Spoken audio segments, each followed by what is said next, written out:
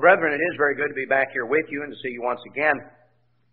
We're in the third, or in the second, of the three annual festival seasons. This is, of course, the Pentecost season, and the day of Pentecost itself is tomorrow.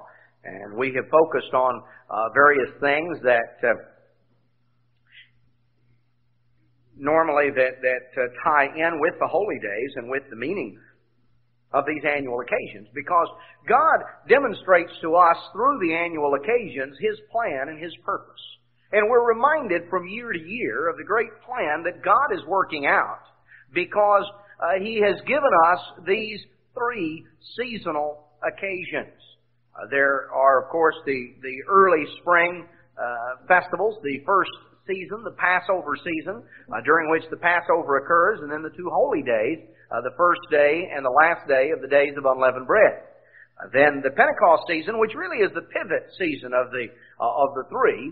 God tells us, we're to appear before Him three times, or these three seasons in the year, these three periods when we come before Him. And we come to Pentecost, which is, as we mentioned, coming tomorrow, and then the fall festival season. And as soon as Pentecost is passed, we'll be getting the festival planner, and it will have all the details for the fall festival season, particularly for the Feast of Tabernacles. And so God outlines in His plan through these occasions, and we're reminded and we're focused in, and we're kept mindful as we go through it. And that is very important. Now, there are several things that are connected, of course, with the day of Pentecost. As we go through the Scriptures, we find that ties in with the original giving of the Ten Commandments, with the covenant that God made with Israel at Mount Sinai, the making of the Old Covenant, as it were. And then coming on down into the New Testament, we find that we find the details there in Acts chapter 2 of the first Pentecost of the New Testament era, the time when God began to make a new covenant, when He poured out His Spirit, as recorded there in Acts chapter 2, and God began the process of making a new covenant with His people. Now, there has been, of course, great confusion that the world has always had, and some of the people of God have become confused in terms of the distinction between the Old and New Covenant, and are not fully aware of that, nor have become confused and sort of balled up in their thinking. I want us, we're not going to entirely focus just on that, but I want us to focus in on certain aspects that can help us understand and sort of set the stage for the day of Pentecost, because it is important that we clearly understand what constitutes true and acceptable worship of God. As we come here at this Pentecost season, and as we think in terms of the Old Covenant that God made with ancient Israel at Mount Sinai, the New Covenant that God began to make, and understand, a lot of people don't realize this, the New Covenant is not completely made. The New Covenant is in the process of being made. Because, God says in Hebrews 8, which was a quote from back in Jeremiah, "This is the covenant that I will make with them in those days, says the Lord. I will write my laws into their hearts and into their minds, and they shall be to me a people, and I'll be to them a God." And then He goes right on down and He says, "And they'll teach no more every man his neighbor, saying, Know the Lord, for they will all know me, from the greatest to the least." Brethren, have we arrived at that point? Do you have the law of God perfectly and completely and totally written in your hearts and in your minds? Is the first thing that always pops into your mind the most godly response? Or does sometimes another response pop up and you think, no, I can't do that. That's not right. Go pray, repent, go try to do what you're supposed to do. Is the law of God totally, completely written in your hearts and in your minds? Or is it, being written? And some parts of it are maybe a little more legible than others. Some of it is maybe written with a little lighter hand. And you have to sort of go back and look at it and think, no, not supposed to do this, supposed to do that. Does everyone know the Lord from the greatest to the least? No. Well, the world's filled with people that don't even begin to know God. They don't even know about Him, much less know Him. And there is a difference between knowing about Him and knowing Him. But see, most of the world doesn't even know about Him, much less really know Him. See, there are a lot of people you and I know about. There are people we've read about, people we may have a lot of even accurate information about. But we don't know them because we've never had personal contact and a personal relationship. See, the people you really know are the ones that you have a personal relationship with, the ones you've had personal contact with. There are other people that we may say, well, I know about him. I've heard about him, and well, I've heard about him, all my life. And this person and that person and this other one said something about him. You know, sometimes you meet somebody and you feel like, well, boy, I've heard all kind of stories about you. You know, sometimes that happens to me, and I wonder what stories they've heard. Who told you? That's a good guide, see. But the world doesn't even know about God. At least a large percentage of it doesn't, in terms of really accurate information about the true God. But far, far smaller of those who know about the true God really know God. So we're not to the point where the new covenant is completed. The new covenant is in the process of being made. Now, as we are at this point, and as our mind naturally turns to the covenants, to God's law, to God's Spirit, to what is true and acceptable worship of God, is there a difference in terms of what constitutes true worship of God? Is there a difference under the Old Covenant and under the New? Is there a difference in what is acceptable worship of God? Did they have one set of rules that made for acceptable worship of God under the Old Covenant? Totally different set of rules for acceptable worship of God under the New Covenant. Well, I think it's very important that we understand this matter, that we understand what really is true and acceptable worship of God, and how that ties in and relates to us personally and relates to this day of Pentecost. Now, one of the things that people have looked to and that religion has played a big role in is the desire that all of us as human beings have for security. We live in an insecure world, and there's nothing that makes you realize how insecure it is any more than to be struck by a sudden disaster. It can be anything from a hurricane to a flood, as you've been reading and seeing probably on television, the flooding up in the Midwest. My older son, recently talked to a friend of his out in the Northwest, and their home had burned within the last week. And you realize things can just be snuffed out in a moment. And it can be a storm, it can be a fire. You look at the unexpected tragedies that happen, whether it's an automobile accident or whether it is a health problem. Someone is suddenly diagnosed as having cancer or having this or that, or they have a heart attack, whatever it may be. And we realize that things really aren't that secure in the world where we live. And add to that the fact that the crime rate is going out the ceiling. There are plenty of streets that you and I don't want to walk down, certainly not at night, and really wouldn't want to spend a whole lot of time there in the daytime, certain areas, certain sections, it can be dangerous.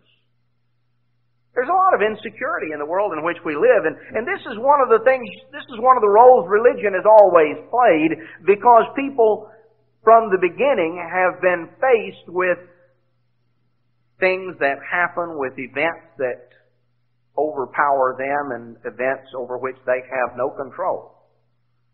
And so religion is looked to as a source of security, but you have to conclude that the religion most have had has not really provided the security for which they've hoped. Now, people have different things. Some people carry around, used to, maybe more than they do now, but, they had good luck charms, had a rabbit's foot. Boy, that was going to bring them good luck. They ought to stop and consider how much luck did it bring to the rabbit. Where was the rest of him? They had his foot, and the rest of him was somewhere else. So that's not too lucky. But people have their good luck charms, and it may be anything from seeing a car, with rosary beads or St. Christopher's medal hanging from the rear view mirror to, just various things. Different. You could go to different societies, different cultures, and the idea that somehow you could hold on to something that is a source of security. Now that is an attitude that has been extant for a long time. There is an interesting account that we read back in the first few chapters of the book of 1 Samuel. Now, you remember the story of Samuel. His birth was extraordinary because his parents had been unable to have children. And there was a time when they had come up to Shiloh, which was God's headquarters at that time. That's where Joshua had set up the tabernacle, and the ark of the covenant was there in the tabernacle. The ark was set up in Shiloh after Israel had come into the promised land and had settled there. And so people came up to Shiloh every year for the festivals. And Samuel's parents were there for the feast. And his mother was praying, and when Eli, the high priest, came in and saw her, he thought at first that she had been drinking. And then when he spoke to her, he realized, no, she was just very emotional, very emotionally distraught and upset. And he talked to her a little bit, and he found that what she was praying about, and that was she was praying for a son. Now, I just might pause here for a second because it's not really the main point of the sermon, but there is a lesson I think we can learn. Eli jumped to a conclusion, and we all jump to conclusions sometimes. And his conclusion was based upon what he saw. You might just notice it here in 1 Samuel 1, verse 12. It came to pass as she continued praying before the Lord that Eli marked her mouth. Now, Hannah, she spoke in her heart, only her lips moved, but her voice was not heard. Therefore Eli thought she had been drunken.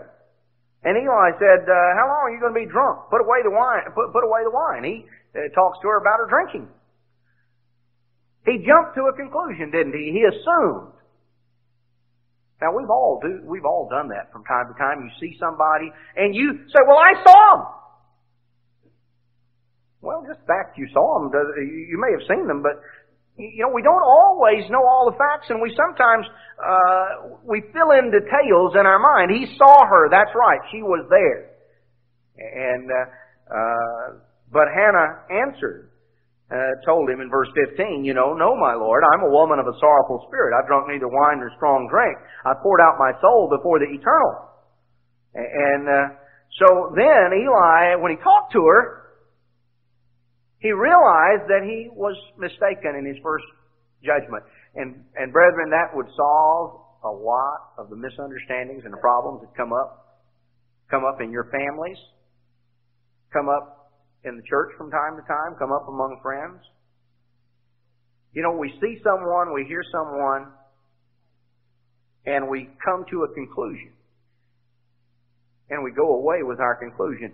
A lot of times, if you just go to the person and talk to them, you'll find out that you may have seen what you thought you saw, but what it meant could be vastly different than what you thought. We build up things in our mind about others. We don't communicate. We feel somehow that we can't go to them and talk to them about it.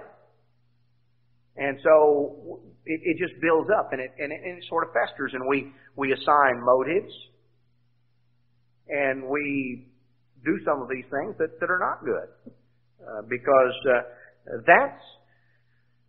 God is the only one who really understands what the motives are. You may look at someone, you may see that they've done this or done that, but you don't know always what they meant or what their motives were. And we have to be careful. And this is just an example in passing. And I bring it out just because I think it's good that we note that and we realize that when we go through passages of Scripture, it's important to look for lessons we can learn and examples and illustrations that can help us to maybe see circumstances in which we fit sometimes. It's an important part of studying the Bible. It's not just a matter of technical information. That's where meditation comes in. When you read something, you think about it, and you consider how you might fit into circumstances like that. Well, anyway, the story is, of course, that Hannah was praying for a son. She had made a promise to God that if He would give her a child, she would returned the child to him.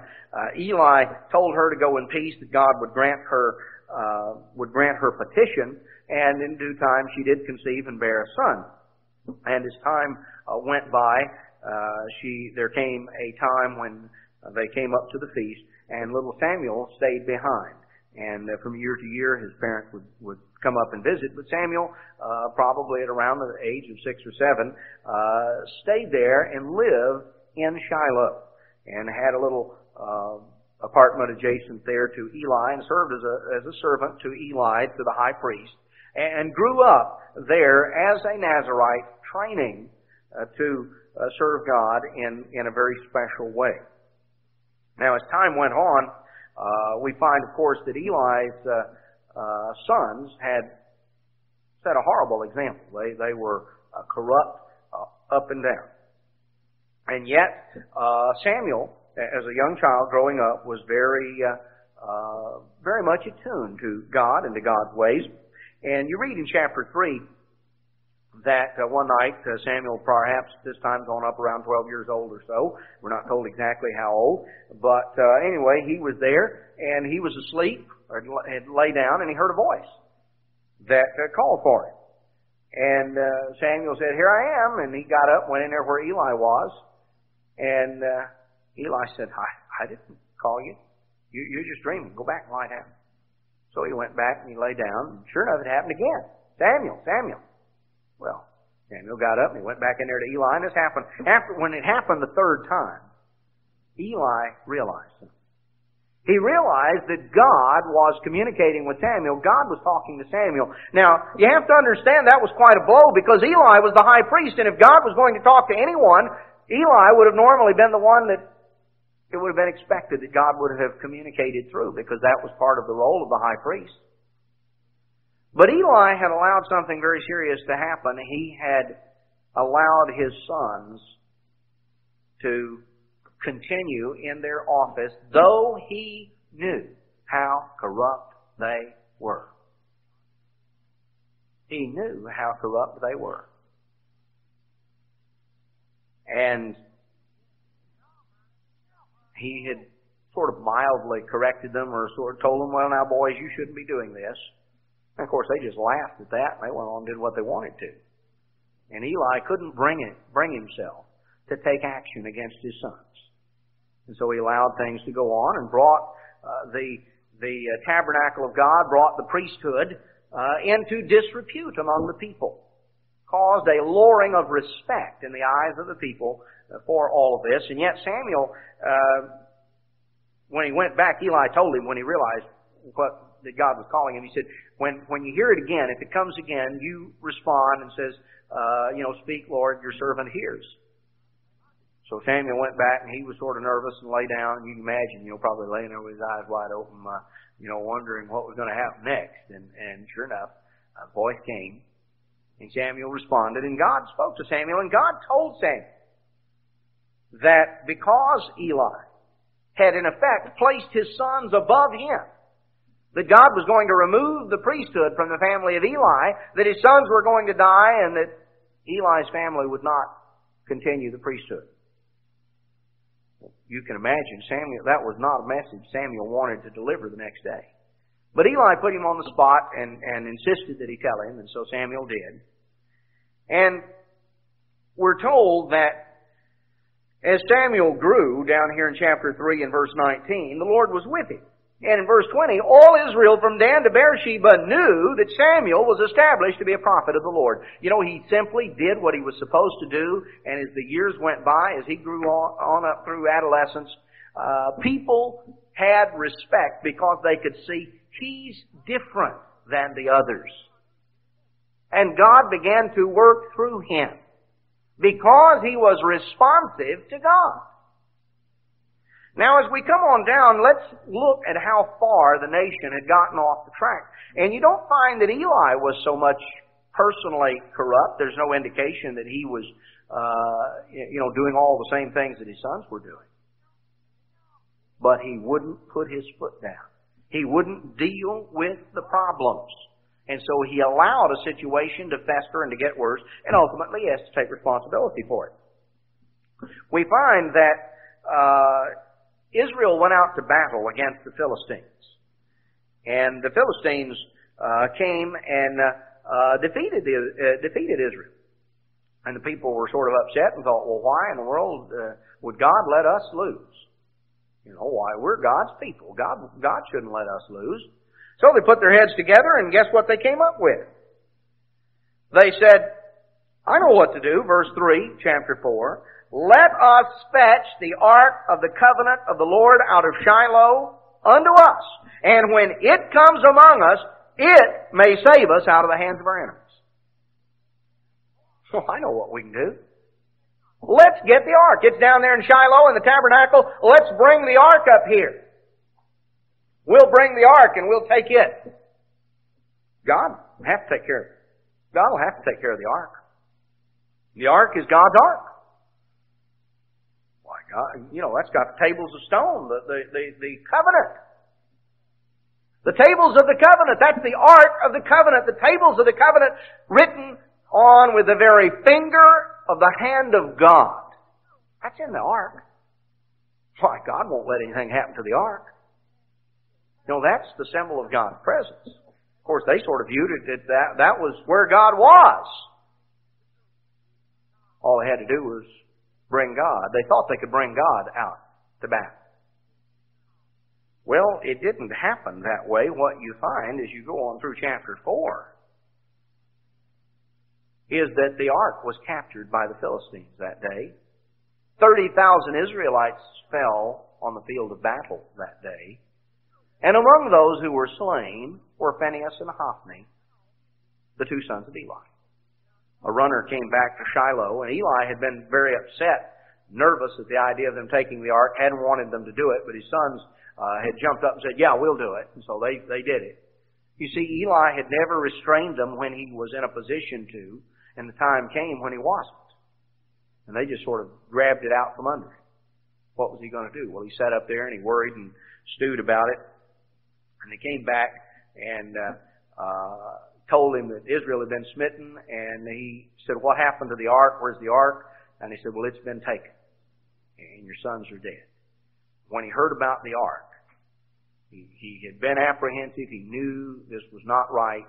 And he had either a heart attack or a stroke, just fell off of this high perch on which he was seated, broke his neck and died. He was quite heavy, and he was also very elderly. He was 98 years of age, we're told here in 1 Samuel 4:15.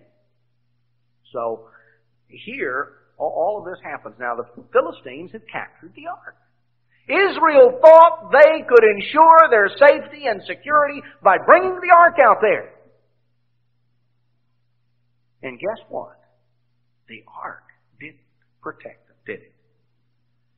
Now, the Philistines had the ark, and they discovered something. You know, sometimes it's easier to grab a tiger by the tail than it is to turn him loose. And this was the predicament in which they found themselves. First, they were glad they got it. Oh, boy, we've captured the God of Israel. So they brought the ark up here as a trophy. See, you're going to set it up in the house of Dagon, their God. And they set it up in there as a little trophy, you know, and went to bed that night. Got up the next morning to come pray to Dagon, and they found old Dagon had fallen off his perch. And he was fallen down, bowed on his face, as it were, before the ark. Now, this was sort of embarrassing, you know. It looked like their God was worshiping the God of Israel. So they picked their God up, sort of dusted him off, and set him back up on his perch. Then they could bow down to him and pray to him, see, after they had fixed him. And so they became just a tad nervous. Well, the next morning, they went on through the 24 hours. They got up the next day and he went in there. Dagon had fallen off his perch again. This time his head had broken off and the palms of his hands had broken off. They're on the threshold, and there wasn't anything left of Dagon but the stump. And at that point, they began to be more than just a tad nervous. And right along this line, we find verse 6, they had brought the ark to Ashdod. Ashdod, you know, there were 5 great cities of the Philistines.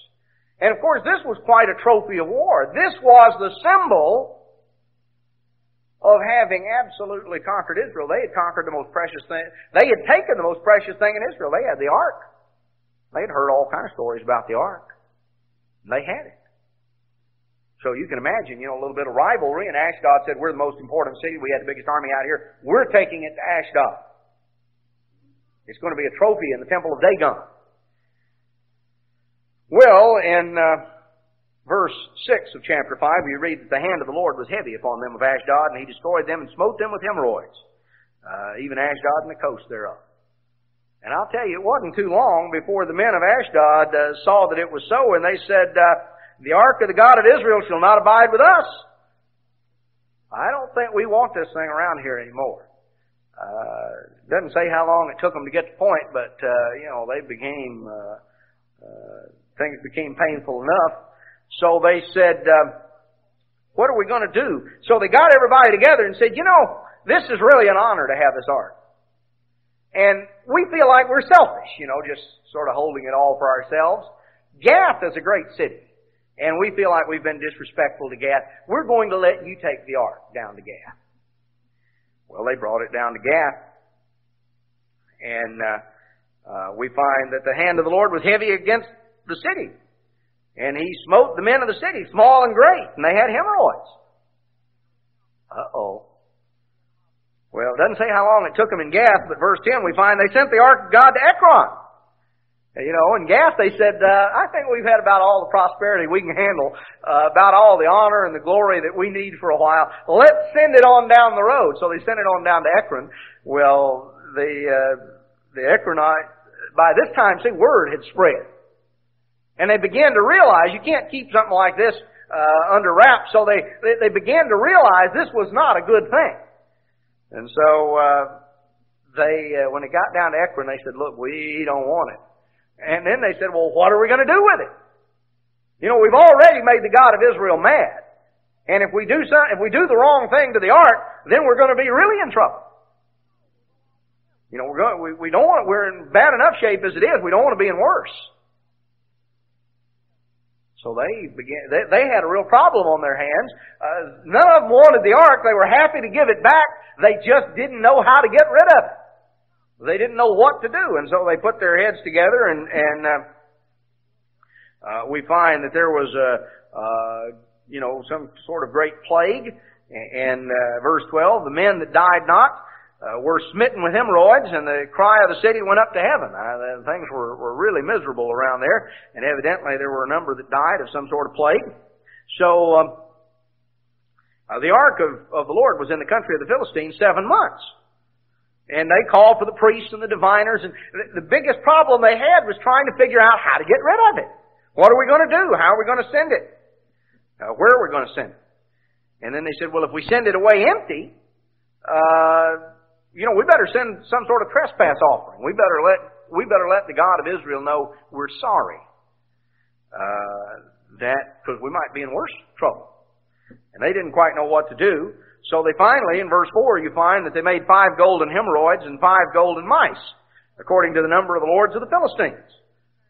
So this was the final conclusion they came up with. Put those things, made these little images, and they put them in a little box. And they thought, well, they would present that to the God of Israel for a trespass. So they decided that they would put the ark on a cart and send it back. Well, they said, now we don't want to just put it on any old cart, some old cart that people have used to haul junk around. Why, God might be insulted about that. We'll build a new cart. We'll get brand new lumber, fresh lumber, never hauled anything. We'll build a brand new cart.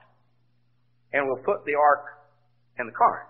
And we'll put our little box with the 5 golden mice and the 5 golden hemorrhoids. We'll put that little box in the back of the cart there, and that'll be the offering. And what are we going to do with the cart? Well, we'll get a couple of milk cows. We'll get a couple of cows that have just had a calf. We don't know where to send it, so we'll let the God of Israel figure out where to send it. We'll let Him take care of that. So they took these 2 cows. They just had calves. And they put the calves up. And these cows had never been yoked up. They'd never been used as cart animals. But they yoked them up. Now you can imagine, something like this. If you've ever fooled with cattle, you can imagine trying to yoke up a couple of cows this way that have just had a calf, and you lock the calf up in the barn. And the cows take off down the road, we're told down here, as you come on down, and tells in verse 10, that they took the two milk cows and tied them to the cart, shut up the calves at home, and verse 12, the cows took the straight way to the way of Beth-Shemesh. Can you imagine? A cow just, he is going he went along the highway, lowing as they went, and turned not aside to the right hand or to the left. Well, you can just imagine these old cows, they couldn't quite figure out what was going on. Maybe there was an angel leading them along or something. Something must have been there to make them go straight. But they were just bawling for all they were worth. Their calves were back there. And they just went on down the road, made a straight line the other direction. The lords of the Philistines sort of crept along looking, they were trying to figure out where it was going. Well, the ark came back. And it stopped at this locale. Kirjath Jehoram is the Israelite city near where they stopped. So anyway, they came and they got it. Now we're told in verse 2 of chapter 7 that it abided there about 20 years. And all the house of Israel lamented after the Lord. In verse 3, Samuel spoke unto all the house of Israel, saying, If you do return unto the Eternal with all your hearts, then put away the strange gods and the Ashtaroth from among you, and prepare your hearts unto the Lord, and serve Him only, and He'll deliver you out of the hand of the Philistines. And children of Israel put away Balaam and Ashtaroth and served the Eternal only. And so we find that Israel smote the Philistines. Now, notice the problem here. The Israelites said, well, I don't see why God let us, I can't imagine, God let His people be defeated and let us go through all this suffering. Notice what they had. Samuel told them, he said, look, if you want independence, if you want to defeat the Philistines, the first thing you better do is repent. Put away the strange gods.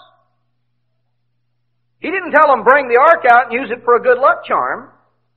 He said, you better repent. You've got all these little idols and these little crosses and these little things. That's what Ashtaroth are if you look them up.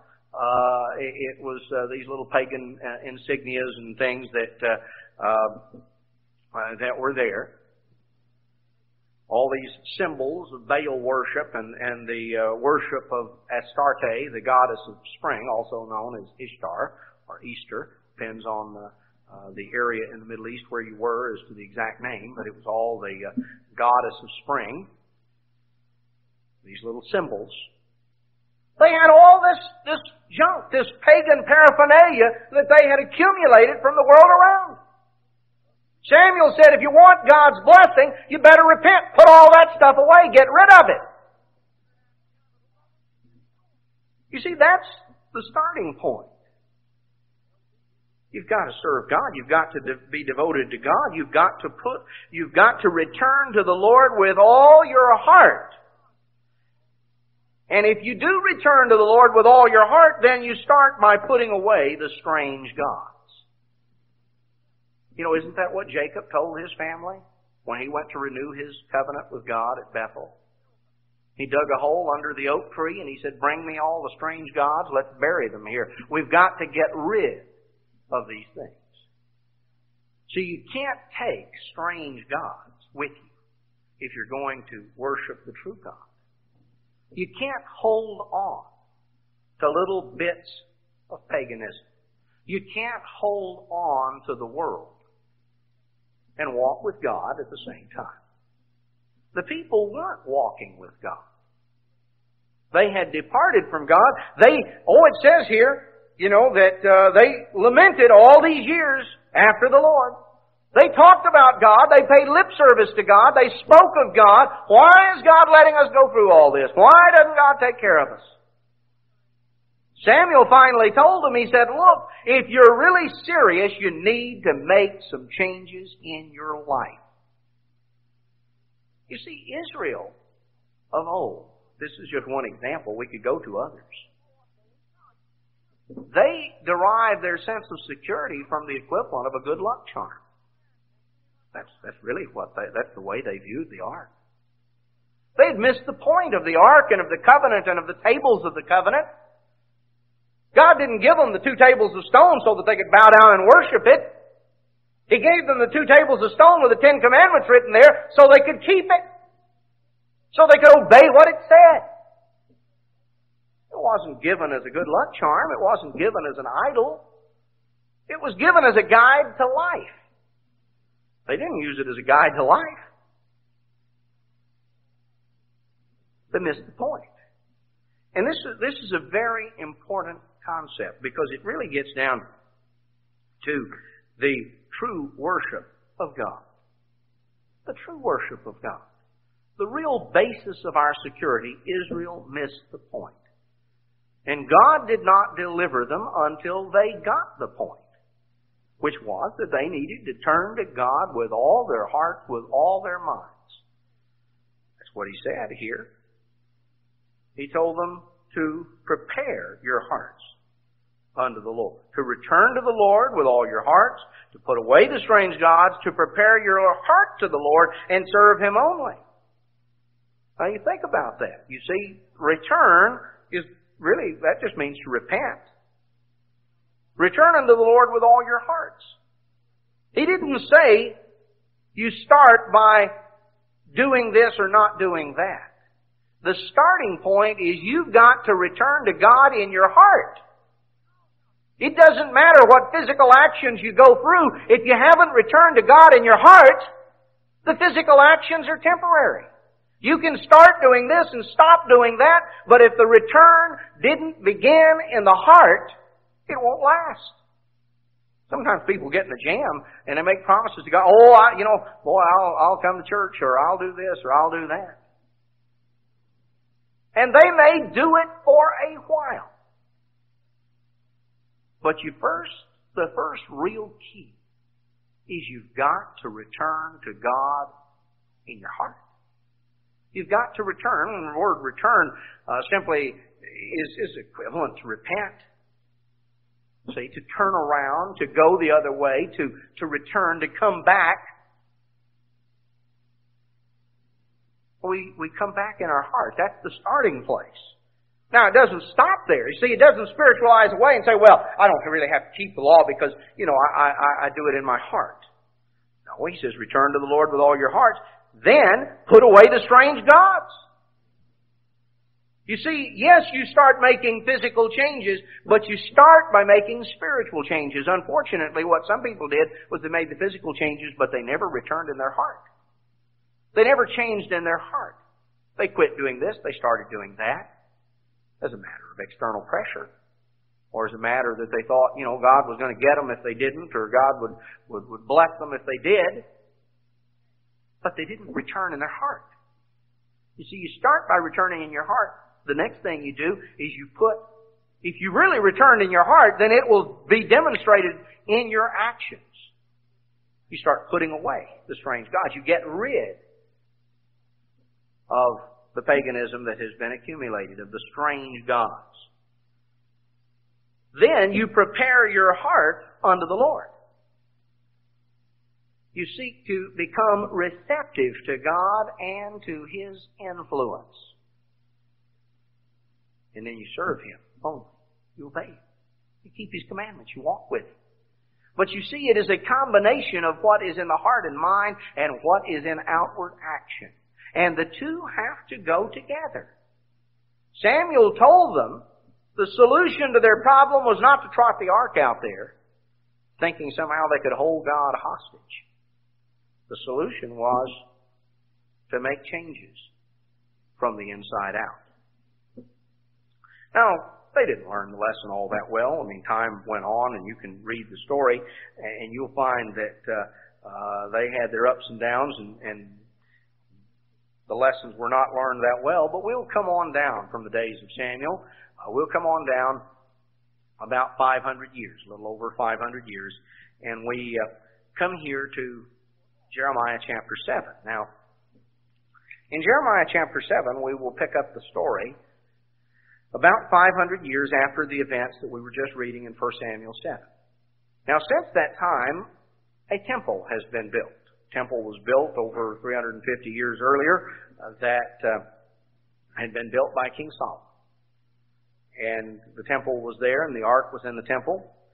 And you remember the temple, God had set His name there. The fact the glory of God had so filled the temple that the priest couldn't even come in during the dedication ceremony. You remember the story of how the glory of God literally filled the house.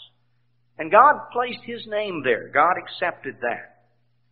Now, and we're down in the time of Jeremiah. The Babylonians have been threatening the city of Jerusalem. They have taken captive many of the cities of Judah. And there are people there in Jerusalem, in the city of Jerusalem, who feel secure.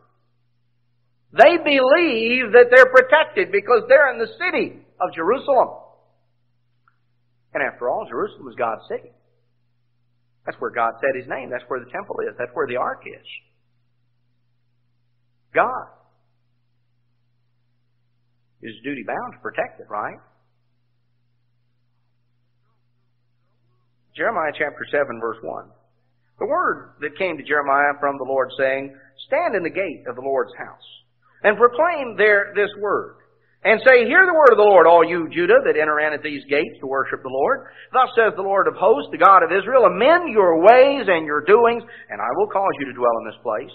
Trust you not in lying words, saying, The temple of the Lord, the temple of the Lord, the temple of the Lord are these. For if you thoroughly amend your ways and your doings, if you thoroughly execute judgment between a man and his neighbor, oppress not the stranger, the fatherless, the widow, shed not innocent blood in this place, neither walk after other gods to your hurt, then will I cause you to dwell in this place, in the land that I gave to your fathers forever and ever. Behold, you trust in lying words that cannot profit.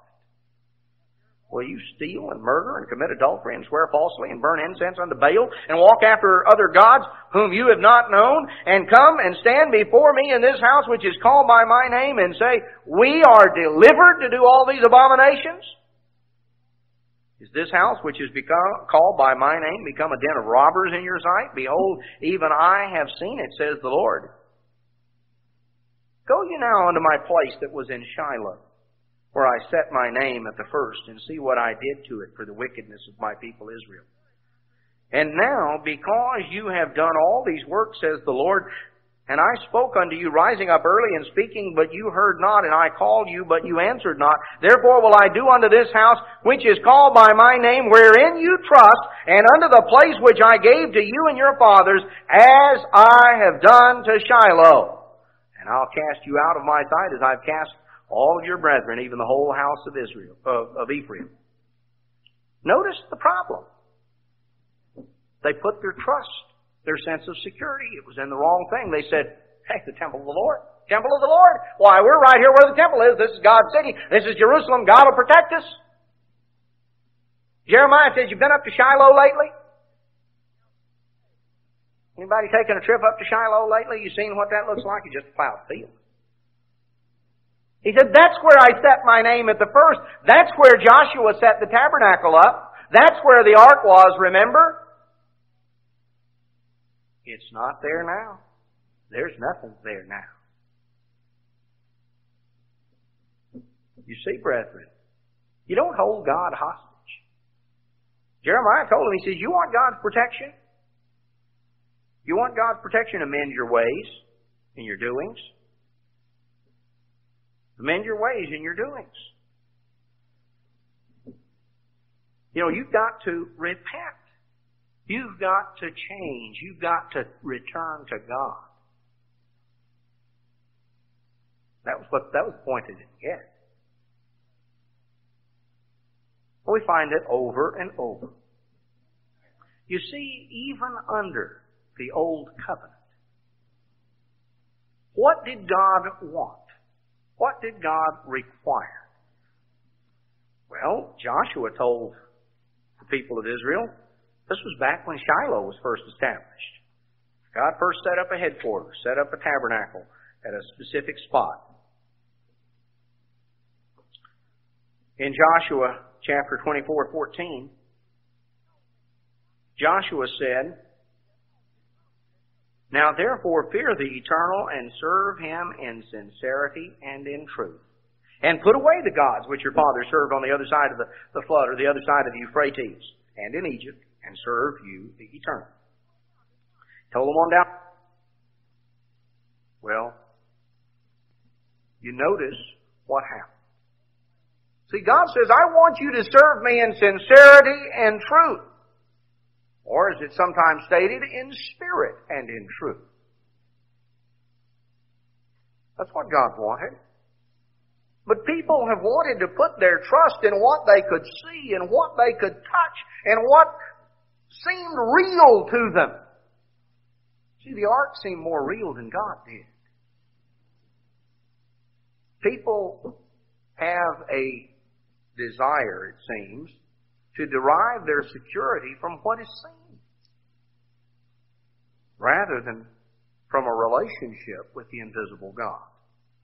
And they missed the point. There was a distortion that had come in. And you read of it in John 4. You remember the story of Christ meeting the woman at the well there in Samaria. And the disciples had gone into the village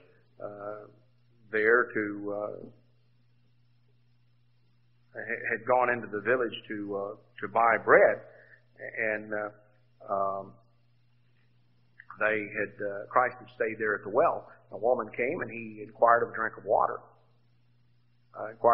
water, and she was a little bit surprised that here was a Jewish man asking her for something, and so there was a little bit of a conversation exchange, and Christ said to her, he said, this is in John 4, he said, if you knew the gift of God and who it was that said to you, give me a drink, you would ask of him and he would give you living water. The woman said, well, sir, the well is deep. You don't have anything to draw with. Where are you going to get this living water? And they began to talk back and forth a little bit. And Christ said to her in verse 16, well, I tell you what, go call your husband. And she said, I'm not married. He said, right. You've had 5 husbands, and the one you're living with, you're not married to. And at that point, she changed the subject. She said, you must be a prophet. I'll tell you what, I've got a Bible question. I've just been waiting to ask somebody. She really did not want to discuss her marital status. You sort of get that point? She immediately came up with a Bible question and said, sir, I perceive you're a prophet. Boy, I've got this Bible question. I'm really pretty religious, and I study the Bible and everything, and I've got this question, and I've just been dying to ask somebody. Our fathers worship in this mountain, over here in Mount Gerizim, where we have a temple, and you Jews say that Jerusalem is the place where a man ought to worship. Now, which is which? Christ said, the hour is coming when you shall neither in this mountain nor at Jerusalem worship the Father. You see, it was just a matter of time. The Romans were going to come in and level Mount Gerizim. They were going to come in and destroy the temple in Jerusalem. And it was going to be a totally moot point as to whether you went to Gerizim or Jerusalem, because neither one was going to be there. So that issue was going to be solved very quickly. Within a matter of years, the Roman legions came in and just decimated the area, and people were scattered. But then Christ went on to tell her, he said, you Samaritans worship you know not what. We Jews know what we worship, for salvation is of the Jews. The proper scriptures have been preserved by the Jews in Jerusalem. But the hour is coming, and now is, when the true worshipers shall worship the Father in spirit and in truth, and the Father seeks such to worship Him. You see, the question was going to be solved because Mount Gerizim and Jerusalem were neither going to be available for worship and within a short time. But even at that time as they spoke, the true worshipers worshiped the Father in spirit and in truth. It wasn't just simply a matter of being at a geographical location. Now, Gerizim was not the place that God had chosen. God had worked through the Jews and not through the Samaritans. But still, you could go through the motions of going to Jerusalem and still miss the point. The true worshipers worship the Father in spirit and in truth. You see, were not those who were seeking a good luck charm, as in the days of Samuel or the days of Jeremiah. They worshiped the Father in spirit and in truth. Verse 24, God is a spirit. They that worship Him must worship Him in spirit and in truth. And this is a very important concept to understand, because this is the key. We're told in Hebrews 13:14 that we have here no continuing city, but we look for one that is to come. Now, the Jews had a continuing city. They had Jerusalem. And they looked to Jerusalem, and they felt that this was some place that they could always look to and know where God was, know where God was. All they had to do was look to Jerusalem. Paul told them in Hebrews 13:14, just a few years before the Roman troops came in and destroyed Jerusalem, he said, here we have no continuing city. We seek one that is to come. The continuing city we have, the city that will abide forever, our continuing city is the New Jerusalem, which ultimately will come down out of heaven from God to the earth, and will dwell in it. Abraham looked for a city that had foundations, whose maker and builder is God. No continuing city, but there is a continuing truth. There is the basis of a continuing relationship with God. There's the basis of a lot of things, but there is not simply a continuing city.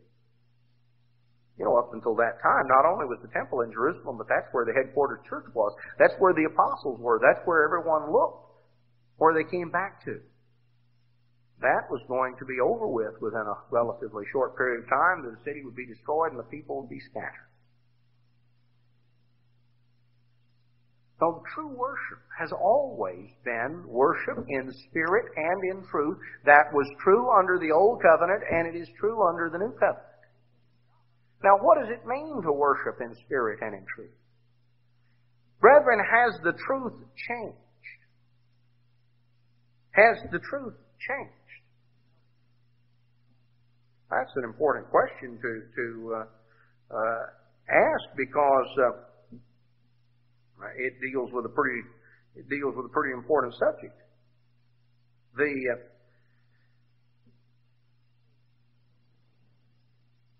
We're told in 1 Peter chapter 1,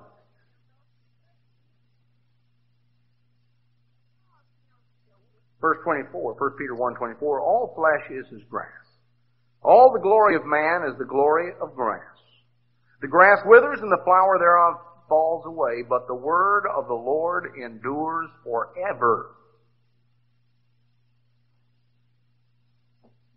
Flesh is like grass. It happens a little quicker with grass, but that's the only difference. You see it grow, and you see it blossom, you see it bloom, you see the little flowers, you see all of these things, and it's here and it's gone, and it turns brown and it dies. That's the way flesh is. See, the glory of man is as the glory of the grass. Boy, that's sort of a humbling thought, isn't it? All the pomp, all the glory, just like the grass, it fades. But the word of the Lord endures forever. God's word endures. Now, Jesus said in John 17:17, thy word is truth. Thy word is truth. The word of the Lord endures forever. So the truth of God endures forever. We're various places we could look that could tell us that back in Psalm 119, verse 142, your righteousness is an everlasting righteousness. Your law is the truth. Your law is the truth. Your righteousness is an everlasting righteousness. We're told down in verse 160, Psalm 119, your word is true from the beginning, and every one of your righteous judgments endures forever. Well, we could go on. There are various places that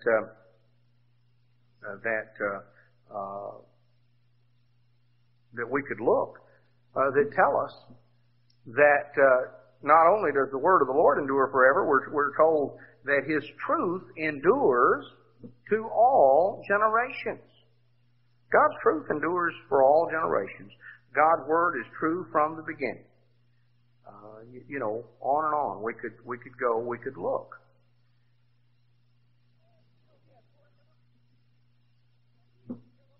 The true worship of God under the Old Covenant and the true worship of God under the New Covenant are to be worship based on worship in spirit and in truth. Christ said at the time He spoke to the woman at the well, He said, the true worshipers, the hour is coming and now is.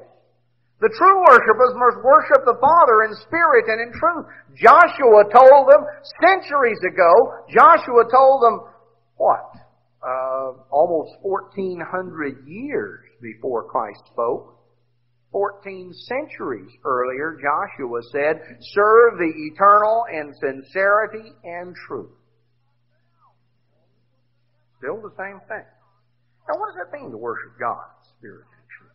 That's a nice sounding phrase, but how does it apply? What does it mean? How do you worship God in truth? What does that convey? I want to show you something that I think can help make it plain. Back in Exodus chapter 25,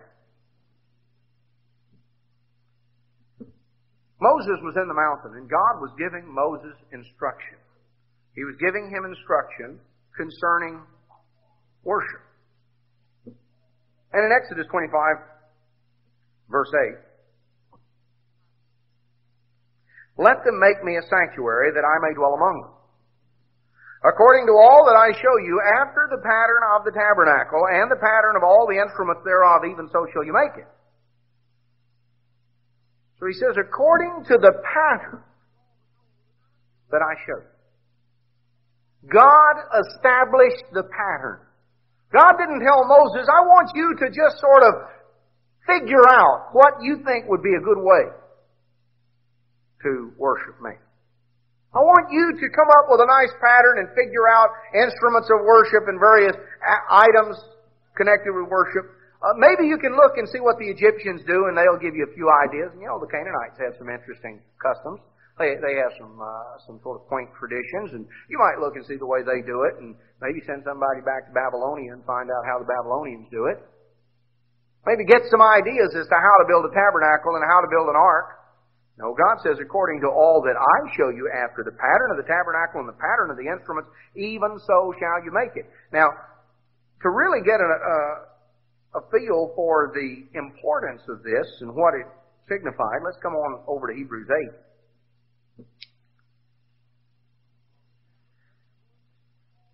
In Hebrews 8, Paul is talking initially about the various items of worship. And he says in verse 5, Hebrews 8, these things serve unto the example and shadow of heavenly things. Moses was admonished of God when he was about to make the tabernacle. See, says he, that you make all things according to the pattern showed to you in the mount. Oh no, we just read that. See that you make all things according to the pattern showed to you in the mount. You follow the model, you follow the example that God established. God showed Moses how to do it, and it actually signified heavenly things. It was, God patterned it after things that were there at His throne in heaven. And He told Moses, I want you to exactly follow the pattern I give you. You follow my pattern. Well, let's go back a little bit. Let's go back to 2 Kings. Now let's notice an example. Let's see, how human reasoning comes in. Now time has gone by and we're coming on down here back maybe in the mid-700s, around 750 or so BC, that Ahaz, in 2 Kings 16, Ahaz becomes king of Judah. And he was the father of Hezekiah. We're more familiar with King Hezekiah. But Ahaz was not a good king. We're told in 2 Kings 16:2 that he did not do that which was right in the sight of the Lord. He walked in the ways of the kings of Israel. He made his son to pass through fire, according to the abominations of the heathen, whom the Lord cast out from before the children of Israel. He sacrificed and burned incense in high places and on the hills and under every green tree. And, of course, he had problems. He had problems, all kind of difficulties, and the king of Israel went to war with him, and the Syrians went to war with him, and he was having trouble. And he lost territory, and he was just coming out on the bad end all the way around. And so in verse 7 of 2 Kings 16, he gets an idea. He sent a messenger to Tiglath-Pileser, who was the king of Assyria. And he said, look, he said, I'm your servant and your son. I'll do anything you want. Just please come up here and deliver me. Help me out. Be my ally. In verse 8, he took the silver and the gold that was found in the house of the Lord and in the treasures of the king's house, and he sent it for a present to the king of Assyria. I don't know that the letter did so much good, but when the king of Assyria saw all the gold and the silver, he thought that maybe he could be inclined to go down there and beat up on the Syrians and the Israelites and see if there was any loot left. So he came on down. Verse 9, the king of Assyria hearkened to him. He went up against Damascus and took it, and carried the people captive, and slew the king. So, you pay him enough. He was glad to go down and butcher a few people. He sort of looked for an excuse to do that anyway, and just annexed Syria. Well, Ahaz, verse 10, went up to Damascus to meet Tiglath-Pileser, king of Assyria, and he saw an altar that was at Damascus. And King Ahaz sent to Urijah the priest the fashion of the altar and the pattern of it, according to all the workmanship. And Urijah the priest built an altar according to all that King Ahaz had sent from Damascus. And he made it before King Ahaz got back. When the king returned from Damascus, he saw the altar, and the king approached the altar, and he offered thereon, and he burned his burnt offering and his meat offering, and poured his drink offering, and he did all this stuff. And he took the brazen altar, which was before the Lord, the one that Moses had built. He took that from the forefront of the house, from between the altar and the house of the Lord, and he put it on the north side of the altar that he had built. He stuck it over there sort of in a corner. And he said, now on the great altar, the big one that I built, that we patterned after Damascus, you burn all the offerings and the sacrifices. And I'll use this brazen altar to inquire by. So he was using that for purposes of divination and sort of fortune telling, soothsaying, that sort of thing. He was going to use that for superstitious purposes. And he doctored things up. We find various things that he did. Then he died, verse 20. Now, notice what happened. God gave Moses the pattern in the mountain. And he said, I want you to build everything exactly according to the pattern that I give you. Well, we come on along years later and we find Ahaz goes to Damascus and he likes the pattern they have. And so he copies the pattern and he sends it down to Jerusalem and he says, let's build a new altar. Let's replace the one that Moses built. Let's follow the pattern that we got from Damascus. Let's follow the world's pattern and use it to replace God's pattern.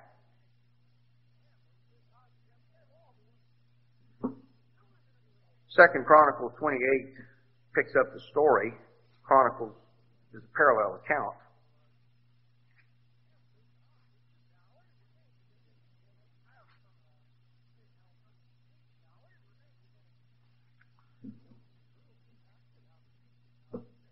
We find here in 2 Chronicles 28:1, Ahaz was 20 years old when he began to reign, reigned 16 years. We find in verse 2 that he made molten images for Baal. In verse 3, he burned incense in the valley of the son of Hinnom, burned his children in the fire after the abominations of the heathen, sacrificed, burned incense in the high places and on the hills, did all these things. God delivered him to the hand of the king of Assyria, and we've already read that story. We find all these things that he did. In verse 22, we're told, in the time of his distress did he trespass yet more against the Lord. This is that King Ahaz. He sacrificed unto the gods of Damascus, which smote him. He figured, the gods of Damascus must really be strong, boy. They won the battle. They beat me. I'll use that as a pattern. That was real swift thinking, wasn't it? He could see things were going badly for him, but he didn't manage to get his cause and effect properly connected. He was impressed with the world. And what God had given him seemed pretty trivial, pretty insignificant. Verse 24, he gathered together the vessels of the house of God, cut in pieces the vessels of the house of God, shut up the doors of the house, and made him altars in every corner of Jerusalem. Now, we're told in verse 29 that Hezekiah was 25 when he began to reign. And he did that which was right in the sight of the Lord. Verse 3, in the first year of his reign, in the first month, he opened the doors of the house of the Lord and repaired them. Brought in the priests and the Levites, told them to sanctify themselves and carry forth the filthiness out of the holy place, because their fathers had trespassed. And all these things have happened. So you find that in verse 16, the priests went into the inner part of the house of the Lord to cleanse it, brought out the uncleanness which they found from the temple and in the court. They took it to carry it abroad unto the brook Kidron. And they began to pile all this stuff up. They carried it out. They cleaned the place up to be rededicated. Ahaz derived his pattern for worship from the world. You see, to worship God in truth means you worship God in accordance with the pattern that He has established. You don't get your patterns for worship from the world. You don't look and see how they did it in Damascus. God told Moses how to do it. And that wasn't good enough for Ahaz. If you're going to worship God in truth, you're going to have to worship Him in accordance with the pattern that He's established. See, that's fundamental. You have to worship God in accordance with the pattern that He's established, but you have to do more than that. Because you remember Christ said, except your righteousness exceed the righteousness of the scribes and Pharisees, you will in no ways enter the kingdom. You remember He said that back in the Sermon on the Mount, Matthew 5? How? What did He mean by that? Well, let's notice Isaiah 29.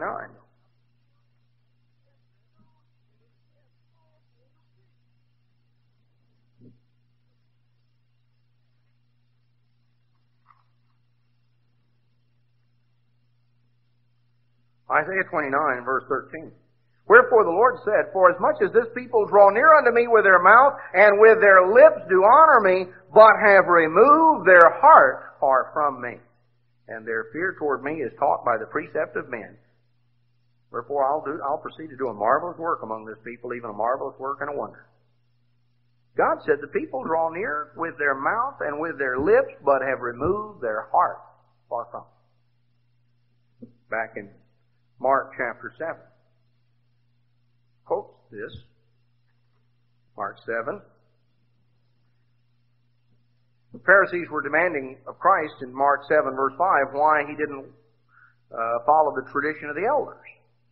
Didn't follow the customs. These weren't laws from the Old Testament. These were customs and traditions they had come up with in the last 100 years or so.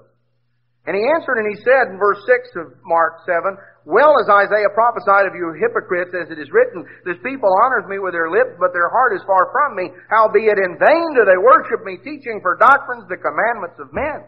Laying aside the commandments of God, you hold the tradition of men.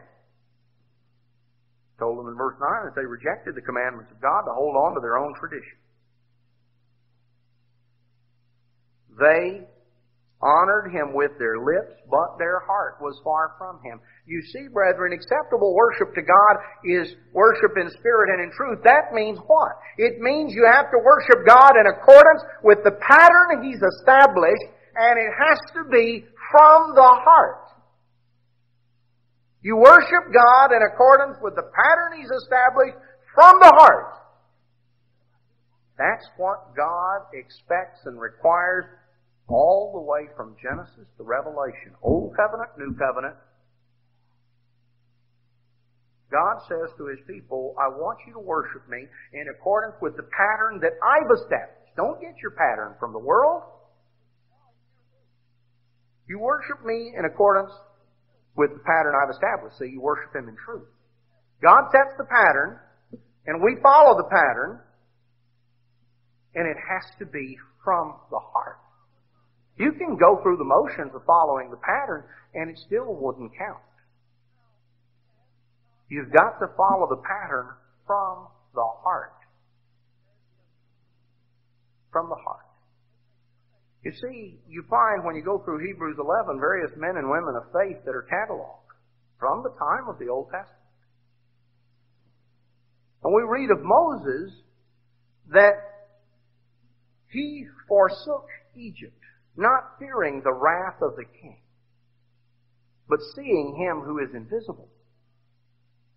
Moses left Egypt in his heart, and he never ever turned back. Moses didn't want what was back there.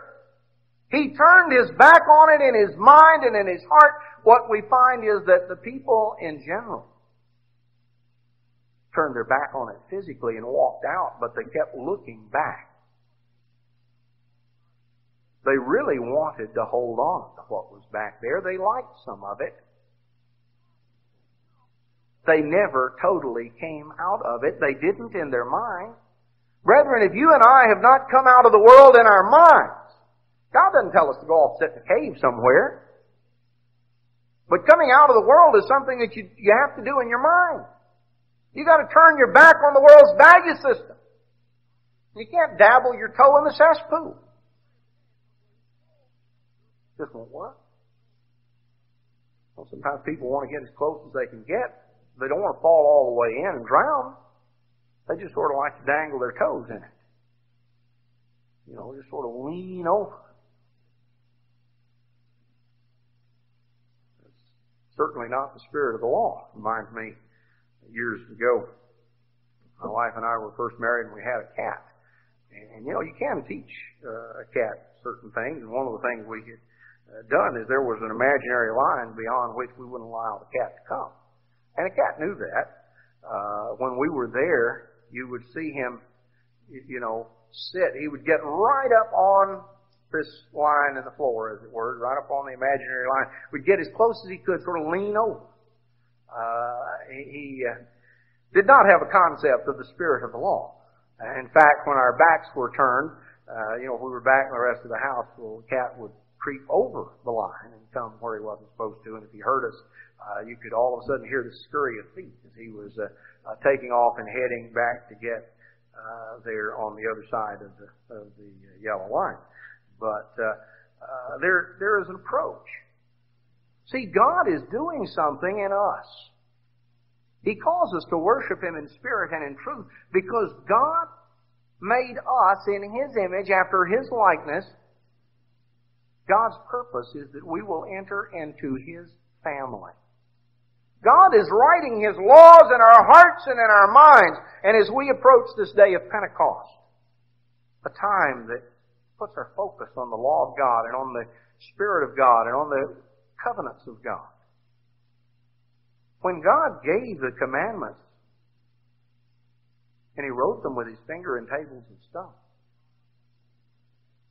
they were indelible. They were permanent in tables of stone, but they were external, and that was a start, but God wanted to take it from being external to making it internal.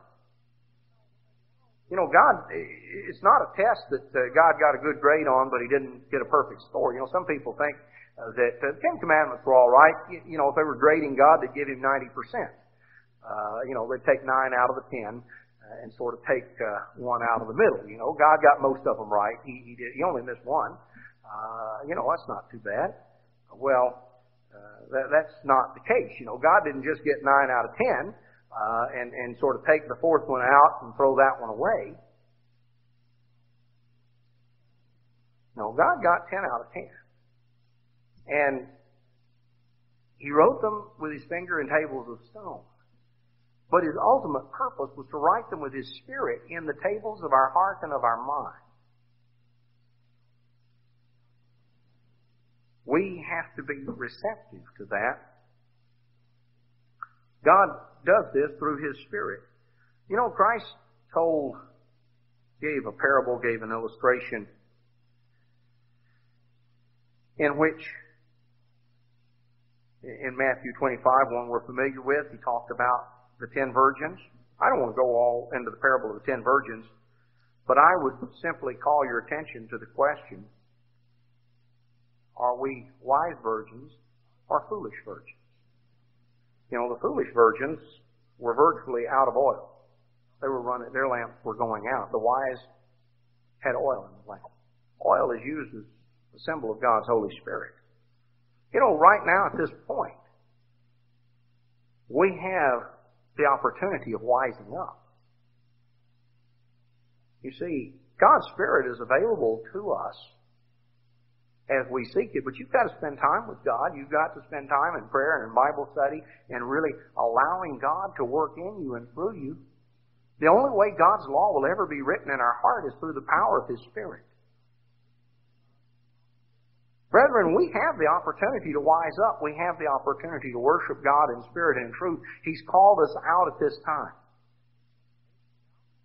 He is in the process of making with us a new covenant.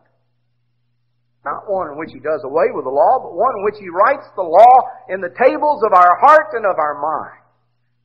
Which He begins a transformation from the inside out. He is changing us as we yield to Him. Paul describes it in Romans, or in 2 Corinthians, 3. He describes it that we're being changed from glory unto glory. You remember that? Back in 2 Corinthians 3, I think, right around verse 18. We all with open face, beholding as in a glass the glory of the Lord, are changed into the same image from glory to glory, even as by the Spirit of the Lord. We're being changed. We're undergoing a transformation by the power of God's Spirit. What we should be seeing is our image converging with that of Jesus Christ. That we're becoming more like Him by degrees, step by step. God is changing us. He's transforming us. But brethren, we have to worship Him in spirit and in truth. Not relegating God to being a good luck charm. Something to sort of drag out and dust off when we get in trouble. Not feeling that you can sort of stick God in a box and take Him with you in that way. But realizing we've got to walk with God. We've got to walk with God and serve Him in sincerity and in truth and serve Him according to the pattern that He's established from the heart. And that is crucial. That is important. And we have for us ahead an unfading glory. An unfading glory. We're being changed from glory to glory. We're being changed by degrees unto the same image by the Spirit of the Lord. We're being transformed. So as we approach Pentecost, and as we are in the Pentecost season, let's be deeply mindful of what has changed and what hasn't changed. Let's be deeply mindful of what God is doing for us, in us, and through us under the terms of the New Covenant. Let's respond to that by going to God to fill our lamps, seeking to respond to Him and to worship Him according to the pattern that He's established from the heart. And as we do, we will experience that gradual transformation from glory to glory, by degrees, by God's Spirit working in us, changing and transforming us into His